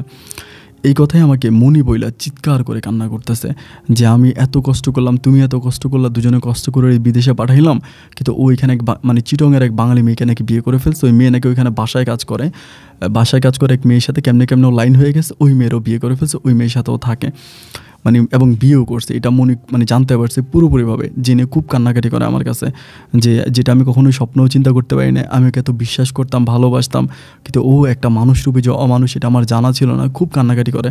আমি তখন বললাম, দেখো যা হবার তা তো হয়েই গেছে, এটা নিয়ে তো তোমার কান্নাকাটি করে আর লাভ নাই, তুমি এটা নিয়ে কান্নাকাটি করে বা কী করবা। ও চলে গেছে, ও একটা টাকাও কিন্তু দেয় নাই। এই যে 7 মাস 8 মাস ও বিদেশে গেছে, ওর পরিবারকে প্রতি মাসে মাসে টাকা পাঠাইছে, প্রত্যেক দিন টাকা পাঠাইছে, কিন্তু কোনো দিন আমি যে আমার জমিটা বিক্রি করে টাকা দিলাম ও জানছে, যাইনেও কোনো দিন আমার একটা টাকা দেয় নাই, এবং ও মনিরও কোনো দিন একটা টাকা দেয় নাই, আমাদেরকে কোনো টাকা দেয় না। ও কী করছে, ওইখানে গিয়া ওর বাপ্পার জন্য টাকা পাঠাইছে, এরপর ওখানে মানে কাজের মেয়েরে বিয়ে করে ফেলছে। তো যাই হোক, ওইখানেও বিয়ে শাদী করছে, ওইটা নিয়ে আমি আর কোনো কথা বলিনি। এইভাবে সময়গুলো কাটতেছে, আমি তখন পড়ে আছি। তারিখ বা মাসখানি কাটার পরে তো মুনি একদিন আমার বলতেছে যে আমিন ভাই, আসলে কি বলবো জানি না, আমি সত্যিকার অর্থে না মন থেকে আপনাকে অনেক পছন্দ করতাম, অনেক ভালোবাসতাম। যদি আমাকে আমার লাইফে সাফায়েত আসার আগে যদি আপনি আসতেন না, আমি কোনোদিনও আপনাকে মানা করতাম না এবং আমি কোনোদিনও আপনাকে ছাড়তাম না। আমি আপনাকে অনেক অনেক ভালোবাসি, আমার জীবনের চাইতে বেশি ভালোবাসি। তো আমার তো একটা ধর্ষিতা মেয়ে, আমার তো একটা বাচ্চা ছিল, সেটাও নষ্ট করছে আপনি জানেন। তো মানে আপনি যদি, ও নিজেই বলতেছে যে আপনি যদি চান বা আপনার যদি মন চায় যে আপনি আমাকে বিয়ে করবেন, আমি আপনাকে বিয়ে করার জন্য রাজি আছি। এবং আমি আসলে কি বলবো জানি না, আমার এই ছাড়া মনে হয় না যে আমার মানে আর কোনো গতি আছে। আর আপনি যদি বিয়ে না করেন, তাহলে আমি আমার পরিবারকে বলবো যাতে আমাকে অন্য কোথাও বিয়ে দিয়ে দেয়। আমি তো আপনার এই ঋণ আর শোধ করতে পারবো না, আপনি তো জমি বিক্রি করেই ফেলছেন। এখন মানে আমি আপনাকে জাস্ট একটা কথা বলতে পারি, আমার এই শরীরটা আছে, দেখেন আপনি আমাকে কোথাও বিক্রি করতে পারেন কিনা। যদি আমার এই 2টা কিডনি আছে, 2টা চোখ আছে, যদি পারেন এগুলো বিক্রি করেন, অথবা কোনো খারাপ জায়গায় আমাকে বিক্রি করে দিয়ে আপনি আপনার ঋণটা পরিশোধ করেন। আর যদি এটা আপনি না করেন, তাহলে আমি আমার আব্বা আমাকে বলবো আমাকে যেন অন্য কোথাও বিয়ে দিয়ে দেয়, কারণ আমি এই কষ্টগুলো সহ্য করতে পারতেছি না। এত ভালোবাসছিলাম ওরে, তো এখন আমি মানে ওর এই কষ্টগুলো সহ্য করতে পারি না যে ও এখন অন্য মেয়ের সাথে থাকতেছে। এই জিনিসগুলো আমার খুব খারাপ লাগতেছে।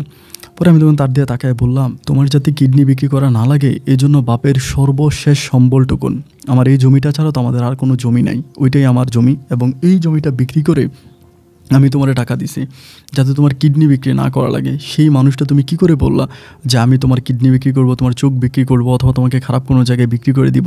তুমি আসলে না আমাকে বুঝতেই পারো নাই, তোমার সাথে আমি আর কথা বলবো না। এই কথা বলে আমি তখন আর তার সাথে কথা বলি না। ও প্রত্যেক দিন আসে, সকালে বিকালে খাবার নিয়ে আসে, আমার জন্য ভাত নিয়ে আসে, তরকারি নিয়ে আসে, খুব কান্নাকাটি করে। তো আমি দেখলাম যে আমি যদি ওর সাথে কথাবার্তা না বলে ও পাগলামি করতেছে, ভাত নিয়ে এসে দাঁড়ায় থাকে, তরকারি নিয়ে এসে দাঁড়ায় থাকে। তো গ্রামের মানুষ তো, এটা মানুষ আস্তে আস্তে এদিক সেদিক মানুষ জানতে পারে, জানাজানি হয়ে গেলে তো অনেক বড় সমস্যা। সবাই খারাপ মনে করবে যে আমাদের মাঝে হয়তো কোনো খারাপ সম্পর্ক আছে, এটা অনেকে মনে করবে, যেহেতু আমি এখানে একা একা থাকি। তো এই জন্য আমি তার কাছ থেকে পরে আবার খাবার দাবার নিচ্ছে, আমি খাচ্ছি, তাকে বলি যে এগুলো দরকার নাই, আমি নিজে রান্নাবান্না করতে পারি, ওখানে আমি একটা চুলা বানাইছি নিজে নিজে, তো আমি রান্নাবান্না করে খাবো না। ও তখন বলতেছে ও এরকম করবে। এরকম করতে করতে তখন ওর সাথে আমার আবার রিলেশনটা শুরু হয়ে যায়। মানে ও আমাকে অনেক বুঝে, আমিও তাকে অনেক বুঝি, আমাদের মাঝে মোটামুটি একটা প্রেম ভালোবাসার সম্পর্ক শুরু হয়। এবং সেই ভালোবাসার সূত্র ধরেই প্রায় 2 মাসের মতো আমাদের প্রেমটা চলে। এবং আমাদের প্রেমটাই আমার মনে হয় আর কি যে আমাদের এই ভালোবাসাটা লাইলি মজনুকেও হার মানাবে, কারণ আমাদের এত রোমান্টিক স্মৃতি, একেবারে কনকনে শীতের মধ্যে, যেখানে হাড় কাঁপানো শীত, মানুষ কখনো ঘর থেকে বের হয় না। এই কনকনে শীতের ভিতরে রাত 9টা কি 10টা বাজে আমার ভালোবাসার মানুষটা হাঁটি হাঁটি পাপা করে আমার ওই ভাঙা ঘরের সামনে আসতো। শীতের মধ্যে ভাঙা ঘরে আমার সাথে ঢুকতো, কম্বল মুড়ে দিয়ে, কাঁথা মুড়ে দিয়ে আমার সাথে একই খাটের উপর শুয়ে থাকতো। আমার ঘরটা খুব ভাঙা ছিল, ভাঙা ঘর দিয়ে হচ্ছে বাহির থেকে কুয়াশাগুলো আমার ঘরের ভিতরে ঢুকতো। আমার ভালোবাসার মানুষটা শীতের মধ্যে আমাকে জড়িয়ে ধরতো। এই স্মৃতি, এই ভালোবাসা, এগুলো কখনো ভোলা যাবে না। এরকমও স্মৃতি আছে যে আমি সারাটা রাত ওর সাথে ঘুমায় থাকতাম, সকালবেলা নিজেওকে আমি ওর ঘরের দরজা দিয়ে আসতাম, ও ঘরে ঢুকতো। এত মধুর স্মৃতি অন্য কোনো ভালোবাসার ক্ষেত্রে হবে বলে আমি মনে করি না। এরই মাঝে 2 মাস কেটে যায় এবং 2 মাস পরে আমি তখন কী করি, ওকে আমার নিজের ইচ্ছা আমি তখন কাজী অফিসে নিয়ে ওকে বিয়ে করি। এবং বিয়ে করার পরে ওই ঘরের মধ্যে আমি থাকতেছি, আমি থাকতেছি। এই বিয়ের ব্যাপারটা কিন্তু ওর বাবা মা দুজনেই জানে এবং ওদের অনুমতিক্রমে বিয়েটা করি, আমার পরিবার কিন্তু জানে না। তো বিয়ে করে ওখানে থাকতেছি, ওর সাথে থাকতেছি, ওদের বাসায় যাইতেছি, এইভাবে চলাফেরা করতে করতে আমার মা তখন পুরোপুরি ব্যাপারটা বুঝে গেছে। এবং মা ব্যাপারটা বুঝতে পারার পরে মা তখন কী করলো, কাকাকে জানাইলো।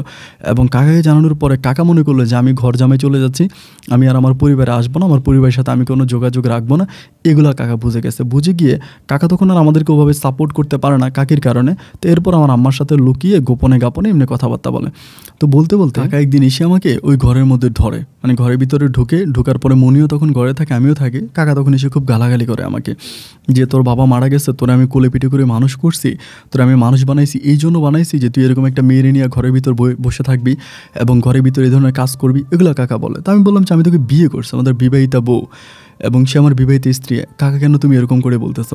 কাকার কথা হচ্ছে যে আমি এটা কেন করলাম, মানে কেন আমি এরকম একটা মেয়েরে বিয়ে করলাম। তো যাই হোক, সবশেষ কাকা আমাকে বলে যা হবার তো হয়ে গেছে, গ্রামের মানুষ, দেশের মানুষ, এলাকার মানুষ এটা নিয়ে হাসাহাসি করে, তোরা রহিম রুব্বান হয়ে গেছিস, একটা কাজ করে সব বাদ দিয়ে তুই বাড়িতে আয় এবং বউ নিয়ে তুই বাড়িতে থাকবি, এ কথা বলে কাকা। আমি তখন বলি ঠিক আছে। পরে আমি বাড়ি যাই, বাড়ি গেলে আমার মা তখন একটা ছোটোখাটো অনুষ্ঠান করে, খুবই ছোটো করে একটা অনুষ্ঠান করে তখন হচ্ছে আমি মনির বাড়ি থেকে উঠে আমার বাড়িতে নিয়ে যাই। এবং আমার বাড়িতে নিয়ে যাওয়ার পরে মনি তখন আমার সাথে খুব ভালো করেই আছে, আমাদের মাঝে আর কোনো সমস্যা নেই, কোনো প্রবলেমও নেই, দুজনের মাঝে অনেক গভীরভাবে থাকতেছি, অনেক মধুর সম্পর্ক আমাদের।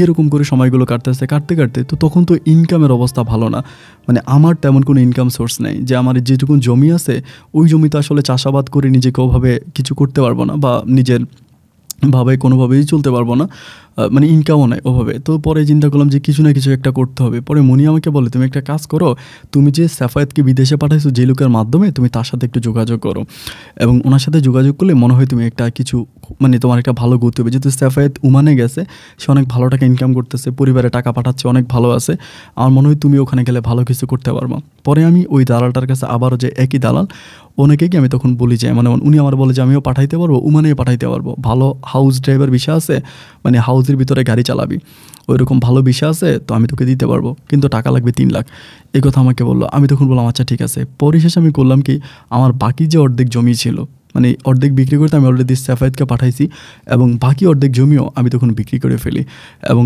বাকি অর্ধেক জমি বিক্রি করে সেই টাকা দিয়ে আমি তখন বিদেশ যাওয়ার জন্য পাইচারি করি। আলহামদুলিল্লাহ সব পেপারস ডকুমেন্ট যত যা আছে সব কিছু ঠিক হয় এবং সব কিছু ঠিক হওয়ার পরে একটা সময় আমি তখন ওমানে যেতে সক্ষম হই। তো ওমানে যাওয়ার পরে আমি যে মাসে যাই, ওকে তো আমাকে বারবার বলতে মনি আমি যাতে কখনোই সাফায়েতের সাথে কথা না বলি, ওর সাথে দেখা না করি। কিন্তু ওমানে যাওয়ার পর আমার একটা ব্যাপার মনে হলো, সাফায়েতের কারণেই কিন্তু আমি মনিকে পাইছি। সাফায়েত যদি মনিকে ছেড়ে না দিত তাহলে কিন্তু আমি মনিকে পাইতাম না এবং মনি আমার জীবনে এত বড় একটা পার্ট হতো না। মনিকে আমি অনেক ভালোবাসি, আমার জীবনের চাইতে বেশি ভালোবাসি, এত ভালোবাসি যে এটা আসলে বলে বোঝাতে পারবো না। এবং এইটা শুধুমাত্র হয়েছে একমাত্র মনিকে আমি শুধুমাত্র পেয়েছি এর কারণে, মানে সাফায়েতের কারণে, শুধুমাত্র সাফায়েতের কারণে আমি মনিকে পাইছি। তো এই জন্য আমি নিজে অনেক গর্বিত মনে করি, অনেক খুশি। তো যার জন্য আমি সাফায়েতের সাথে ওমানে গিয়ে দেখা করি, মনিকে না বলেই দেখা করি এবং ওর ফ্যামিলিতে যাই। ওর বউ আছে তখন মোটামুটি অনেক ভালো, বউয়ের সাথে অনেক শান্তি মতো আছে। ওর বউকেও আবার দেশে পাঠিয়ে দিবে, মানে আমি যে মাসে গেছি এর 2 মাস পরে বউকে দেশে পাঠিয়ে দিব, ওইখানে রাখবে না। পরে 2 মাস পরে ওর বউকে তখন দেশে পাঠিয়ে দিল। আমি তখন আমার ওই মালিকের আন্ডারে কাজ করি, মালিকের একটা বাগান আছে, ওমানের মালিক, তো বাগানে কাজ করি এবং তার পাশাপাশি ড্রাইভিং শিখতেছি। মালিক আমাকে নিজেই ড্রাইভিং শেখাচ্ছে, বিভিন্ন ড্রাইভিং অফিসে নিয়ে যাচ্ছে, আমি ড্রাইভিং শিখতেছি, মোটামুটি ড্রাইভারই প্রায় ক্লিয়ার করে ফেলি। তো তখন সাফায়েত করে কি তার বউকে মানে চিরঙে পাঠিয়ে দেওয়ার পরে আমি তখন ড্রাইভিং করতে করতে আলহামদুলিল্লাহ একটা পর্যায়ে আমার ড্রাইভিংটা পুরোপুরিভাবে আয়ত্তে চলে আসে এবং আমি তখন সরকারিভাবে লাইসেন্স পেয়ে যাই, মানে অনুমোদিতভাবে লাইসেন্স পাই। লাইসেন্সটা পাওয়ার পর আমার মালিকও তখন অত্যন্ত খুশি হয়। আমি তখন ড্রাইভিং করতেছি, খুব ভালো করে আমার সময়গুলো কাটতেছে আর কি, আমার কোনো প্রবলেম না। এটা 18 লাস্টের দিকের ঘটনা, 18 সালের লাস্টের দিকের ঘটনা। তো খুব ভালো করেই চলতেছে। আমি তারপরে মনির জন্য টাকা পাঠাইছি, মনিও তো খুব ভালো করে গ্রামে চলতেছে খুব ভালোভাবে। তো এমন করতে করতে 2018 সালের আপনার নভেম্বরের দিকে মানে আল্লাহর কি হুকুম আর কি, আমি নভেম্বরের দিকে মাস্কাটে যাচ্ছিলাম। আমাদের ওই গ্রাম থেকে, আমি যেখানে কাজ করতে, আমার নাম ছিল নিজুয়া, তো সেখান থেকে মাস্কাট যাওয়ার পথে আমি সেখানে গাড়ি অ্যাক্সিডেন্ট করি এবং মারাত্মকভাবে অ্যাক্সিডেন্ট করি। আমার মালিকের মেয়ে আসবে বিদেশ থেকে, মালিকের মেয়েকে আনার জন্য আমি এয়ারপোর্টে যাচ্ছিলাম এবং যাওয়ার পথে আমি তখন অ্যাক্সিডেন্টটা করি। তো অ্যাক্সিডেন্ট করার পরে আমার কোনো সেন্স নাই, মানে আমার যখন জ্ঞান ফিরে আমি তখন থেকে হসপিটালে। আমার মানে একটা পা পুরোপুরিভাবে নাই, মানে সম্পূর্ণভাবে একটা পা নাই, পুরো প্লাস্টার করা, এবং বাকি যে পাটা আছে এটার অবস্থাও ভালো না, মানে ভর দেওয়া যায় না। পরে আমি আমার কফিল্ডে মানে আমার যে আরবাব আছে ওরে বলি যে আমার বাড়িতে খবর দেওয়া হয়েছে কিনা। পরে বলে সাফায়েত নামের একটা লোক আইসা তোকে দেখে গেছে, এটা বললো। তো আমি তখন বলছি আমি একটু বাড়িতে কথা বলবো, আমার বউয়ের সাথে এটা বলবো। পরে আমার বউরে কল দিল, কল দেওয়ার মধ্যে বলতে চিৎকার করে কাঁদতেছে। ও বলে সাফায়েত ফোন দিয়া বলছে বাড়িতে যে তুমি অ্যাক্সিডেন্ট করছো, এখন কী অবস্থা? আমি বললাম যেমন এমন হসপিটালে আছে, আমার অবস্থা ভালো না। পরে আমি ওখানে অনেক দিন পর্যন্ত থাকি, প্রায় 2 মাসের মতো। 19 সালের ফেব্রুয়ারিতে আমি তখন হসপিটাল থেকে বাসায় আসি। তো হসপিটাল থেকে বাসায় আসার পর আমার মালিকটা খুব ভালো ছিল, আমার যে কফিল আর কি, ও খুব ভালো ছিল। থাকার পরে ও আমাকে এত মাস পর্যন্ত ট্রিটমেন্ট করে ওইখানে রাখা। তো রাখার পরে তো আমি যখন বাসায় আসি তখন তো আমি আর বাংলাদেশেও যাবেন ওরে বলে থেকে আমি বাংলাদেশে গিয়ে কী করবো? আর বাংলাদেশ খুব গরিব দেশ, আমি আমার বউ নিয়ে থাকতে পারবো না, আমার বাচ্চা নিয়ে কীভাবে খাবো, কীভাবে চলবো? তো এটা কাজ করো, আমাকে এখানে রেখে দে, বেতন দেশ বা না দেশ আমি তোর এখানে পড়ে থাকবো। তো ওরকম করে আমি তখন খুব কষ্ট করি, মানে আমাকে একটা রুম দেয়, ওই রুমের মধ্যে থাকি, খুব একটা হাঁটাচলা করা যায় না। মানে মানে এরকম করে খুব কষ্ট করে একদিন আমি রান্না বান্না করছি, মানে ভাত রান্না করতেছি। তো ভাত রান্না করতে গিয়ে আমার ওই ভাতের মাঠটা আমার এখান থেকে হোসকে পড়ে যায়, মানে পরেই এটা আমার পায়ের মধ্যে পড়ে। তো পায়ে তো অলরেডি ইঞ্জুরি অনেক, এরই মধ্যে আবার ভাতের এই মাঠটা পড়ে, হাতটা অনেক পুড়ে যায়। তো এটা আমার কফিল আবার দেখতে পায়, দেখতে পেয়ে ও খুব কান্না করে। আমার মানে কফিলটা অনেক ইমোশনাল ছিল, কান্না করে বলতেছে যে বাংলাদেশে কি তোর এমন কেউ আছে যে তোকে এখানে এসে সেবা যত্ন করতে পারবে? আমি তখন বললাম হ্যাঁ আমার বউ আছে। পরে বলে তাইলেই তুই তোর বউকে নিয়ে আয়। আমি বললাম যে কী বললি? বলে হ্যাঁ। দেন ও তখন আমাকে কী করলো, এই আমার বউকে আনার জন্য মানে আমাকে পেপারস দিল। তা আমার বউর আমি বললাম যে তুমি পাসপোর্ট করো, তুমি চলে আসবো। আমার বউ তখন খুব খুশি হয়, মনি। পরে আমি ওই ডকুমেন্ট সব কিছু পাঠানোর পরে মনি তখন 19 সালের মধ্যেই ওমানে চলে আসে। এবং ওমানে আসার পরেই দেন তখন কিন্তু আবার ওই সাফায়েত আমার বাসায় আসতেছে। তো ও যখন ওমানে আসার পরে ও আমার সমস্ত সেবা টেবা সব কিছু করতেছে। আর এরই মাঝে হচ্ছে আমার ওই যে কফিল আছে, ও আবার আমাকে বেসিক বেতনটা দিত, মানে আমি যেই স্যালারিটা পাইতাম তার মানে অনেক কাইটা পার্সেন্টেজ হিসেবে আমাকে কিছু টাকা দিত, মানে যে টাকা দিয়ে আমি ওমানে চলতে পারতাম আর কি, মানে আমার বউকে নিয়ে চলতে পারতাম। কিন্তু বাংলাদেশে টাকা পাঠানো কোনো অবস্থায় সম্ভব ছিল না, মানে একটা টাকা বাংলাদেশে পাঠাবে এরকম কোনো অবস্থা ছিল না। কিন্তু তার উপরে হঠাৎ করে এমন একটা ঘটনা আমার বাংলাদেশে ঘটে গেল। আমার আম্মার হঠাৎ করে হচ্ছে মানে ধরা পড়ছে, পাথর ধরা পড়ছে, কিডনিতে পাথর ধরা পড়ছে। এবং ওই পাথরের ব্যথা আমার আম্মা চিৎকার চেঁচামেচি কাঁদতেছে। পরে ডাক্তারের কাছে নিছে, ডাক্তার বলছে এটা অপারেশন করতে হবে, নাহলে আম্মু বাঁচবে না, মানে কিডনি থেকে আম্মু বাঁচবে না, আম্মু মারা যাবে, খুবভাবে অপারেশন করতে হবে। তো একে তো মরার উপরে খাড়া যেটাকে বলে আর কি।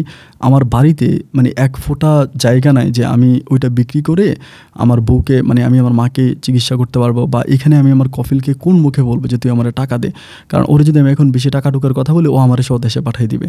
তো আমি এখন একটা পঙ্গু মানুষ, দেশে গিয়েও বা কী করব, আমার তো পা নাই, আমি দেশে গিয়েও তো কোনোভাবে চলতে পারবো না। পরে এখানে আমাকে যে বসায় বেতনটা দিচ্ছে, আমি তো ওইটাও দেশে গেলে আর পাবো না। পরে খুব বিপাকে পড়ে যায়, কান্নাকাটি করে মনিরে জড়াই ধরে কাঁদি, মনি আমি এখন কি করব। এরপরে মানে সাফায়েতের কাছেও চাইতে লজ্জা লাগতেছে, আবার সাফায়েতের কাছে চাইবো বা কীভাবে। এর আগে আমাকে অনেক টাকা দিছে, এই যে আমি যখন হসপিটালে পড়ছিলাম আমার পরিবারের জন্য অনেক টাকা পাঠাইছে, এবং হসপিটালে অনেক টাকা বিলও দিছে, কফিলও দিছে, সাফায়েতও দিছে। এই জন্য আর আমি ওকে কোনো কিছু বলতেছি না।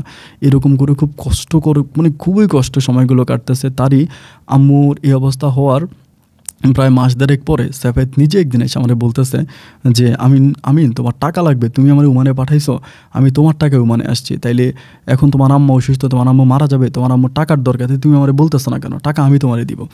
এই কথা বলে সে তখন অতি উৎসাহিত হয়ে ও তখন আমাকে টাকা দিল। তো টাকাটা দেওয়ার পরে ওই টাকায় তখন আলহামদুলিল্লাহ আমি আমার আম্মার চিকিৎসাটা করাইতে পারতেছি। তো আমি তখন চিন্তা করলাম, আমি তখন হাঁটতে পারি, মানে মোটামুটি হাঁটাচলা করতে পারি, হুইল চেয়ার দিয়েও বসে আবার নিজেও হাঁটতে পারি। তাই আমি বললাম যে আমার বউ এখানে থাকার তো কোনো প্রয়োজন নেই, কারণ যদি আমার বউ এখানে থাকে একে তো আমার খরচটা বেড়ে যাচ্ছে বউয়ের জন্য, কারণ একটা মানুষ বিদেশের মাটিতে অনেক খরচ, তো খরচটাও বাড়তেছে। আবার দ্বিতীয়ত আমার আম্মার বাংলাদেশে অপারেশন, এবং আম্মার অপারেশনের সময় আমার বউ আমার আম্মুর কাছে থাকলেই তো আমার ভালো হবে, এরকম না যে আমার পরিবার তো আর কোনো মানুষ নাই। আর ওই সময় কাকি আমাদের সাথে কথাও বলতো না, কাকির সাথে আমার আম্মার ঝগড়া হয়েছে। এই ঝগড়া হওয়ার পরে কাকি আর আমাদের সাথে কোনো কথা বলে না, আম্মুর সাথেও কোনো কথা বলে না। দেন ওই মুহূর্তে সম্পূর্ণভাবেই হচ্ছে মানে আম্মু তখন একা হয়ে যায়, যার জন্য আমি তখন কী করি, মনিকে আবার দেশে পাঠিয়ে দিই যে তুমি দেশে যাও, দেশে গিয়ে আম্মুর অপারেশন হবে, আম্মুর সাথে তুমি থাকো, আমি এখানে ভালোভাবে চলতেছি। তো সাফায়েত আসতো মাঝে মাঝে আমাকে হেল্প করে কথাবার্তা বলে। এভাবে আমি চলতে ও তখন বাড়িতে গেল।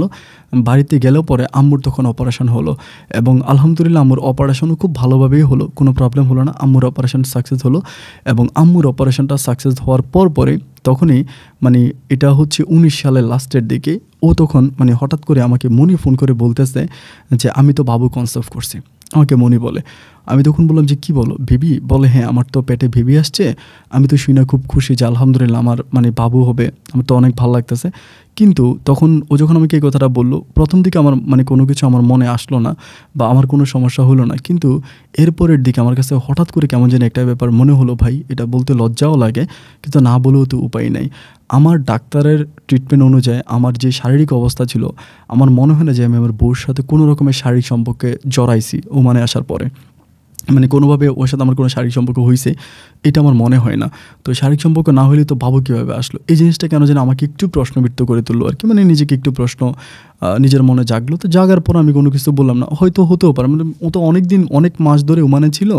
এখন কোন সময় কি হয়েছে না হয়েছে ওটা তো আর মানে একদম ডিটেলস তো আর প্রতিটা রাতের কথা মনে নেই। তো যার জন্য আমি আর কোনো কিছু করলাম না। তো বাবু হইতেছে আলহামদুলিল্লাহ ভালো, এবং এরকম করে সময়গুলো কাটতে কাটতে একটা সময় আমার একটা মেয়ে সন্তান হয়। আমার একটা মেয়ে সন্তান ওর গর্ভে হয়। তো মেয়ে সন্তানটা হলে পরে আমি তখন অত্যন্ত খুশি হই, আমার তখন খুব ভালো লাগে যে আল্লাহ তাআলা আমাকে আমার দিকে ফিরে তাকাইছে। আল্লাহর কাছে লাখো কোটি গুণ শুকরিয়া যে আল্লাহ আমাকে একটা মেয়ে সন্তান দিয়েছিল। আমি তখন আমার বউকে নিয়ে খুব ভালো আছি, এখানে বেসিক যে বেতনটা পাচ্ছি ওভাবেই চলতেছি। তো এরকম করে সময়গুলো কাটতেছে। তখন 19 সাল গেল, তখন 20 সাল আসছে, 20 গেল, 21 গেল।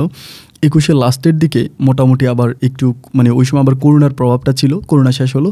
তো 21-এর লাস্টের দিকে তখন কী হলো, আবার এদিক দিয়ে সাফায়েতের একটু সমস্যা হয়েছে। সাফায়েতের যে বউটা ছিল আপনার চট্টগ্রামের ওই মেয়েটা সাফায়েতের সাথে একটু বেইমানি করছে বলতে কি, সাফায়েতের অনেক টাকা পয়সা নিয়ে গেছে, টাকা পয়সা নিয়ে মেয়েটা বাংলাদেশে গিয়ে আরেকটা ছেলেকে বিয়ে করে ফেলছে এবং সাফায়েতকে মেয়েটা বাংলাদেশে গিয়ে ডিভোর্স দিয়ে দিছে আর কি। তো এই জন্য সাফায়েতের অনেক কষ্ট। তো লাস্টের দিকে হচ্ছে 21 সালের লাস্টের দিকেও তখন বাংলাদেশে যাবে, যখন করোনা শেষ হইলো বাংলাদেশে যাবে, বিয়ে শাদী করবে। তো আমার অবস্থা ভালো না ওই সময়, আমি ওইখানেই পড়ে আছি। আমি তখন কী করি, ওই মানে হুইল চেয়ারে বসি অথবা দুই পাশে লাঠি দিয়ে আমার মালিকের যে বাগান আছে বাগানের মধ্যে পানি টানি দিই। মালিক আমাকে ওই যে থাকা খাওয়ার জন্য যে টাকা হয় না, খরচের টাকাটা দেয়, ওইটাতে আমি চলতেছি। আমি এরকম বট দিয়ে চলে ওর টাগানে পানি দিই এবং কোরআন তেলাওয়াত করি, মসজিদে গিয়ে নামাজ পড়ি। না আমার সাথেও খুব ভালো। পরে আমাকে সাফায়েত বলতেছে যে আমি তো দেশে যাব, দেশে গিয়ে আমি বিয়ে শাদী করবো, তুই আমার জন্য দোয়া করিস। আমি ওর জন্য দোয়া করি। আমি বলি যে ঠিক আছে আলহামদুলিল্লাহ তুই বিয়ে কর, ভালো একটা বউ পাবি, মন থেকে দোয়া করি। ও তখন 21 সালের লাস্টের দিকে বাংলাদেশে যায়।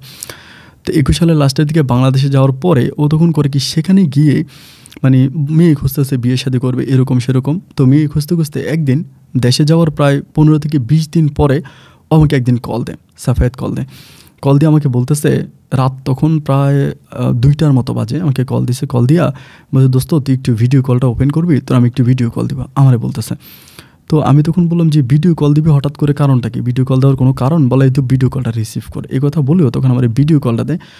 ভিডিও কলটা দেওয়ার পরে ভাই আমি দেখতেছি যে ও যেই খাটে শুয়ে আছে একই খাটে আমার মেয়ে শুয়ে আছে, আমার মেয়েটার নাম মাহি শুয়ে আছে, এবং তারই পাশে আমার বউ খুব নগ্ন অবস্থায়, খুব একদম খারাপ অবস্থায় ওর পাশে শুয়ে আছে এবং মুখে হাত দিয়ে কান্না করতেছে,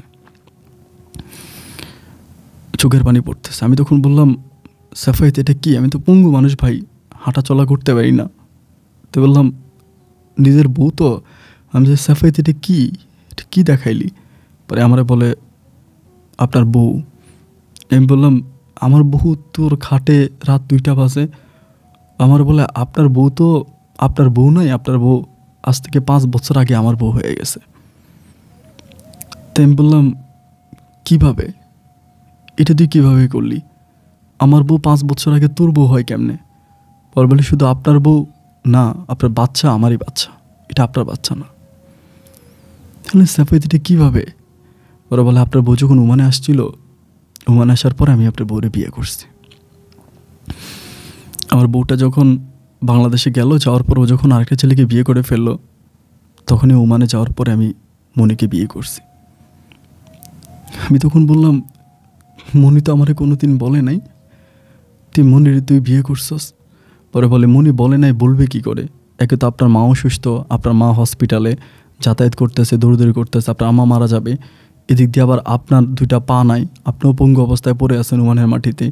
এই অবস্থার ভিতরে কি করে আবার বলবে যে ও আমাকে বিয়ে করবে, মানে আমাকে বিয়ে করছে, এটাকে আপনি সহ্য করতে পারতেন?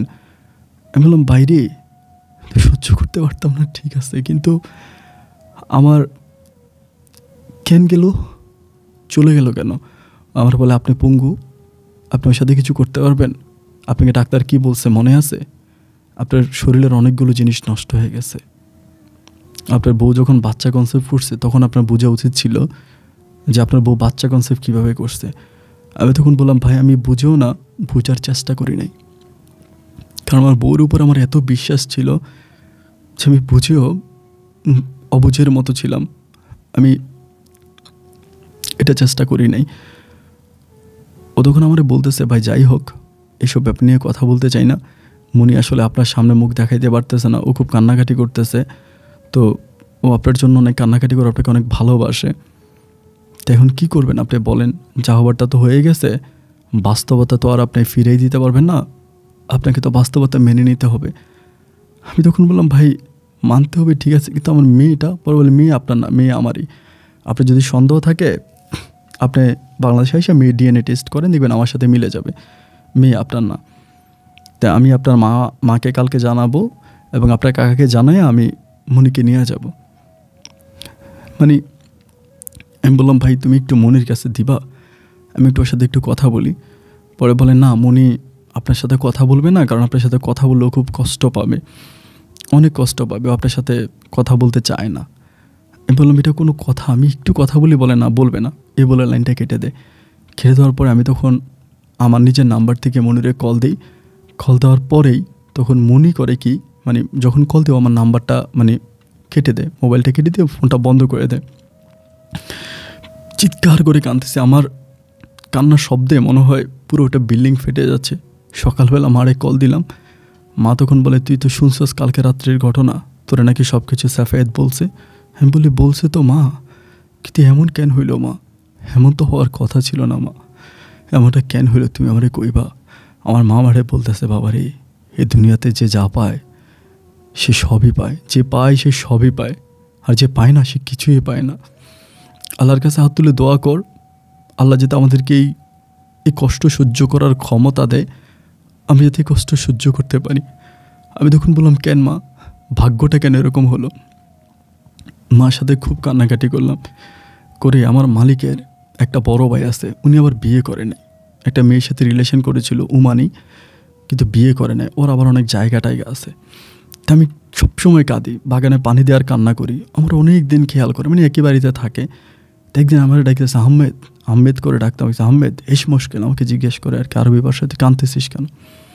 তোর সবসময় দেখি তুই বাগানে পানি দিস আর কান্না করস, বাগানে পানি দিস আর কান্না করস, তোর সমস্যাটা কি?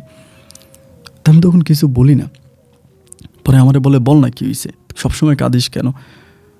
তার আমি বললাম যে অনেক কষ্টের কাহিনী, তুই কি শুনবি?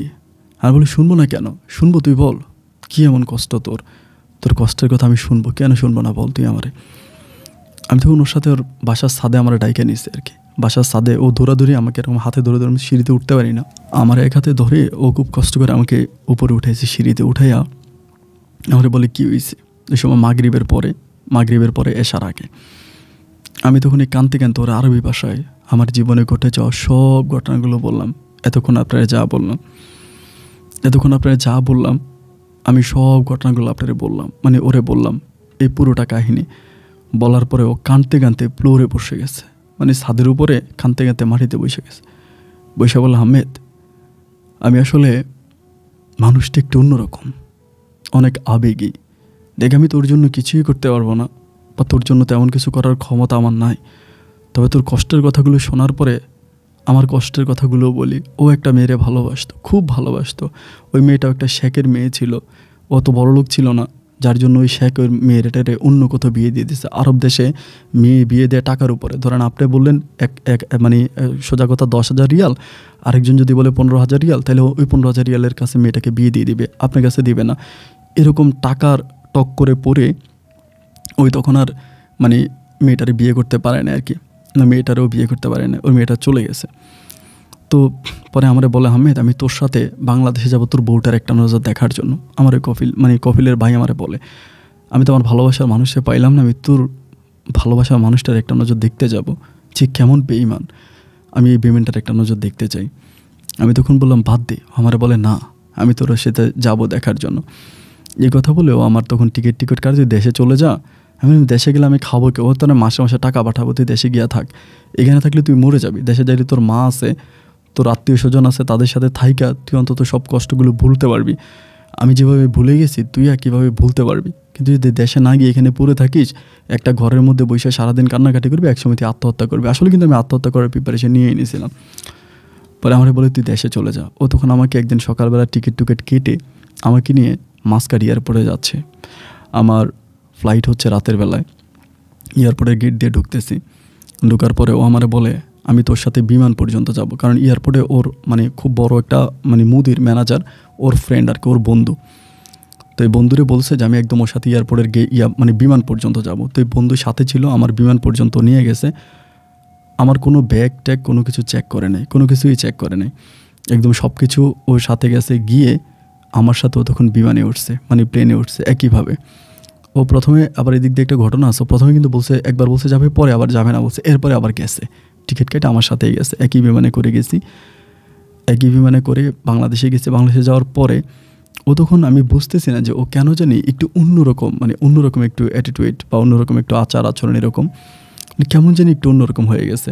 বাংলাদেশে গেছি, যাওয়ার পরে ও আর ঢাকায় ছিল, আর সিলেটে যায়নি। মানে আমরা কিন্তু ঢাকা এয়ারপোর্টে নামছি, নামার পরে সিলেটে যায়নি, ঢাকারই একটা হোটেলে ও রুম বুকিং করছে। বুকিং করে ওই রুমের ভিতরে আসো। আমার বল আজকে তুই চলে যা, কালকের পরের দিন তুই আসিস।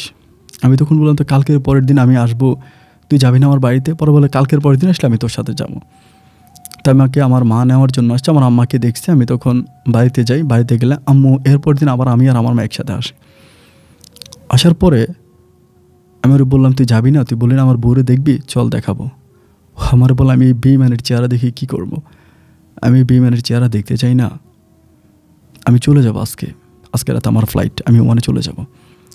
আমি বললাম যে তুই চলে যাবে মানে ওমানে কেন চলে যাবি? তুই বাংলাদেশে আসছিস কয়েকদিন, ঘুর, কক্সবাজার আছে, খাগড়াছড়ি আছে, সুন্দরবন আছে, জায়গাগুলোতে একটু ঘুরে ফিরে করে যা।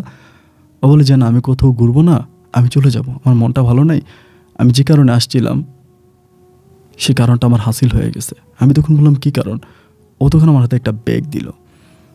আমি বললে ব্যাগটা তুই নিয়ে যা, সাথে করে নিয়ে যাবি, এই ব্যাগটা তুই আজকে খুলিস না, কালকে খুলবি, কালকে সকালবেলা খুলবি, আজকে খুলিস না আমারে বলে। আমি তখন বললাম কেন? পরে বলে তুই যা।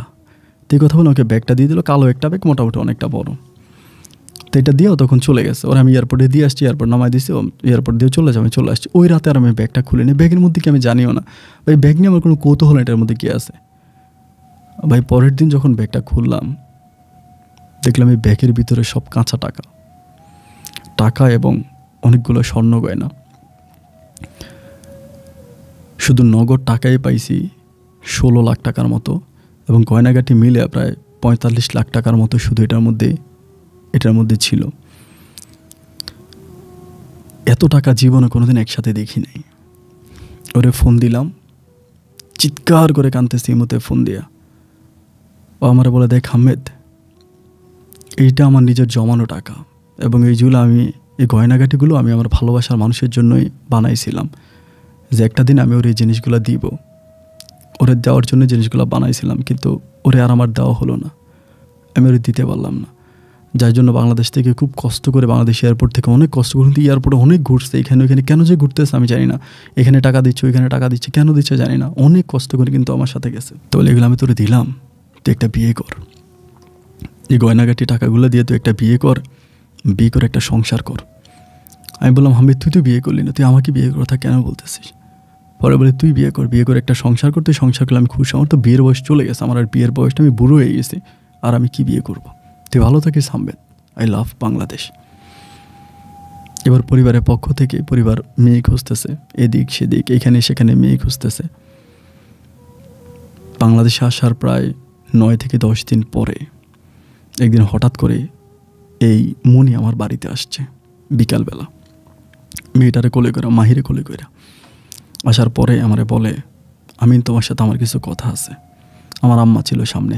বলে তোর মতো বেইমানের সাথে আমার কোনো কথা নাই, কে বুঝা গেছোস যে আমার সৌদির মালিকে টাকা দিছে, আর এই উমানের মালিক আমার টাকা দিছে, টাকার লোভে আমার কাছে আইসোস টাকার জন্য?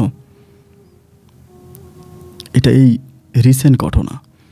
পরে আমারে বলতেছে যে কিসের টাকা, আমি তো জানি না। আমি বলি তুই জানোস না আমার এরকম এরকম টাকা দিয়ে গেছে আমার সৌদির কফিলে, আমার ওমানের কফিলে, এখন টাকা পাইয়া লোভে পড়ে গেছস আমার বিয়ে করার লাইগা, আমার বিয়ে করবি এখন, আমার তো কিচ্ছু নাই, টাকা আছে।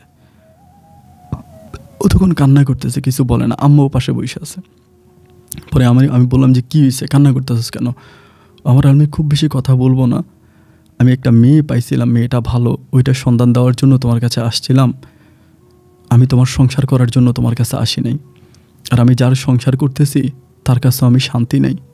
কারণ তার কাছে কেন শান্তি নেই জানো? আমার বুকের ভিতর তুমি বসবাস করো, এই জন্য আমি তার কাছে শান্তি নেই। বললাম কী বলো, তোমার বুকে আমি বসবাস করবো কেন? তোমার বুকে যদি আমিই বসবাস করবো তাহলে তুমি ওরে বিয়ে করছিলে কেন? ও আমাকে বলে তোমার আম্মাকে বাঁচানোর জন্য। আমি বললাম মানি? ও আমাকে বলে মানি বুঝলা না? তোমার আম্মা যে আজকে তোমার পাশে বসে আছে, কার কারণে বসে আছে সেটা কি খবর নিয়েছো? কেন সাফায়েত তোমাকে ওই দিন এতগুলো টাকা দিল তোমার আম্মার চিকিৎসার জন্য, তার কারণটা একটাবার জানতে চাইলা না? আমি বললাম তার কারণ? ও বলে তার কারণ ছিলাম আমি। তুমি যে অবস্থার ভিতরে পড়ছো, তুমি জীবনে কখনো সুস্থ বা আমি স্বপ্নেও চিন্তা করি নাই, এবং তোমার আম্মাও মারা যাবে, তোমাকে আর তোমার আম্মাকে নতুন জীবন দেওয়ার জন্য আমি সেদিন ওমানের মাটিতে সাফায়েতের কথা রাজি হই, এবং তাকে আমি ওমানের ওইখানে একটা হুজুর ডেকে বিয়ে করি।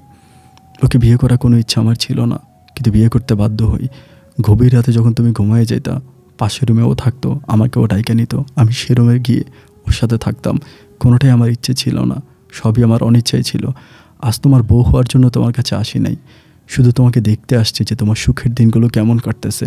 একটা ভালো মেয়ে আছে, মেয়ের সন্ধানটা দিতে আসছিলাম। যদি পারো মেয়েটাকে বিয়ে করো, মেয়েটা 5 ওয়াক্ত নামাজ পড়ে, কারণ তোমার কাছে এখন অনেক টাকা আছে, অনেক প্রতারক তোমার কাছে বিয়ে বসতে চাইবে। যদি পারো মেয়েটাকে বিয়ে করে সুখী হও। এই মেয়েটা একজন কোরআনে হাফেজ। এই কথাটা বলি, ও যখন মাহিটাকে আমার মেয়েকে নিয়ে চলে যাচ্ছিলাম, পিছন থেকে ধরলাম, মেয়েটার ও টান দিয়ে চলে গেছে। আজকে প্রায় 8 থেকে 9 মাসের মতো হয়ে গেছে। আমার মা এদিক সেদিক সব জায়গায় মেয়ে দেখে।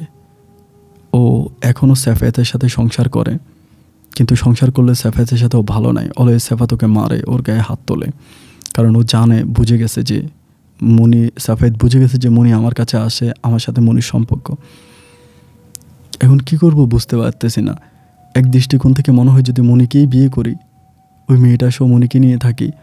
আবার এটাতে আমার মা, আমার কাকিরা কেউ এটাতে রাজি না। সবাই বলতেছে মনি নাকি মিথ্যে বলতেছে, সবাই বলে মনি মিথ্যে বলতেছে, সাফায়েত আমাকে এমনিই টাকা দিছে। আমি সাফায়েতকে জিজ্ঞেস করছি, সাফায়েত আমাকে বলে না, আমি মনির কথায় তোরা টাকা দিই নে, আমি তোরা টাকা এমনিই দিছি।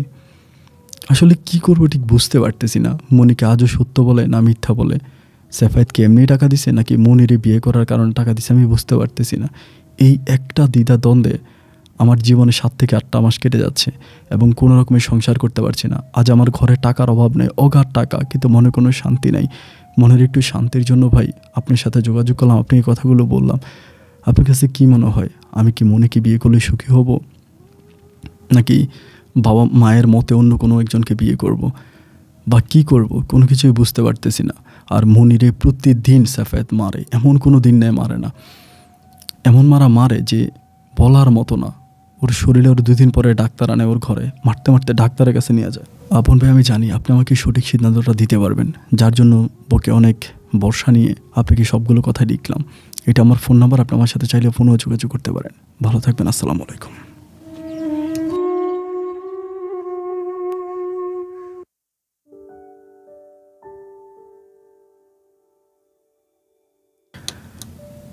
বন্ধুগণ, সবাইকে অনেক বেশি ধন্যবাদ। এতক্ষণ পর্যন্ত সিলেটের ছিলেন মোহাম্মদ আব্দুল আমিনের জীবনের বাস্তব গল্পটা শুরু থেকে শেষ পর্যন্ত আমার মুখ থেকে শোনার জন্য। আসলে গল্পটা এমন একটা গল্প, এখন এটার উপরে আমার আসলে আপনাদেরকে কি বলবো ওনাকে। ওই সময় লাস্ট যখন কথা হয়নি, আমাকে একটা কথাই বলে যে ভাই এই মুহূর্তে আমার কি করা উচিত, আমি কি মনিকে বিয়ে করব, নাকি আমার মা আমার জন্য ভালো ভালো মেয়ে দেখতেছে এদিক সেদিক বিয়ে করবে। এখন সে একটা অনেক বড় ব্যবসাও ধরেছে। সে হচ্ছে প্রাণের সাথে কাজ করে, ওদের ওই সিলেটের ওই এলাকাতে প্রাণের এজেন্ট নিয়েছে এবং বিভিন্ন কোম্পানির এজেন্ট নিয়েছে, এবং সে সেলসম্যান এবং হচ্ছে আপনার এসআর রেখে সে খুব ভালোভাবে মোটামুটি একজন নামী ব্যবসায়িক হয়ে গেছে ওই এলাকার এখন বর্তমানে। তো আমি আসলে বুঝতে পারতেছি না, তবে আমার কাছে কেন জানি মনে হয় যে মনি মেয়েটা খারাপ হবে না। তার প্রথম কারণ হচ্ছে যে মেয়েটা কিন্তু একবার কিডনি বিক্রি করতে চাইছিল সাফায়েতের জন্য। সেই জায়গা থেকে আমার কাছে মনে হয় যে খারাপ হবে না। আর সাফায়েত যে খারাপ তার প্রমাণ কিন্তু আছে। সাফায়েত কিন্তু ওমানে গিয়ে আরেকটা চিরঙের মেয়েকে বিয়ে করে ফেলছে। সেক্ষেত্রে সাফায়েতকে বিশ্বাস করাটা আমার মনে হয় ঠিক হবে না।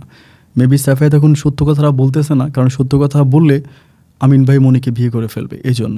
তারপর আমি জানি না কোনটা সত্য কোনটা মিথ্যে, বাট আপনাদের কাছে রিকোয়েস্ট করবে যে আপনারা যারা এতক্ষণ পর্যন্ত গল্পটা শুনেছেন, আপনারা মেহেরবানি করে একটা কমেন্ট করবেন। আপনাদের একটা কমেন্টের মাধ্যমে আব্দুল আমিন হয়তো তার জীবনের একটা সঠিক সমাধানে যেতে পারবে।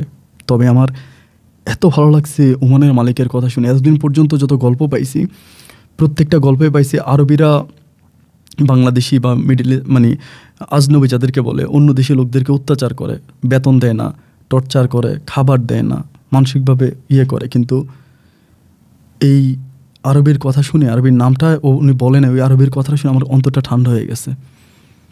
নিজে স্বর্ণ গয়না টাকা নিয়ে নিজে বাংলাদেশে এসে সব কিছু ওকে বুঝাই দিয়ে তারপর চলে গেছে। এমন মানুষ পৃথিবীতে হয় না। আমি হাত তুলে আল্লাহর কাছে দোয়া করি, আল্লাহ যেন ওই মানুষটার মনে শান্তি দেয় এবং সে বিয়ে করে নেয়, সে যেন পরপারে শান্তি পায়। বন্ধুরা সবাই ভালো থাকবেন, সুস্থ থাকবেন, এই শুভকামনা আজকের মতো আমি আপনার এখানেই বিদায় নিচ্ছি। আপনাদের সাথে আমার দেখা হবে অন্য কারো বাস্তব জীবনের গল্প নিয়ে। সে পর্যন্ত সবাই আমার জন্য দোয়া করবেন। আল্লাহ হাফেজ।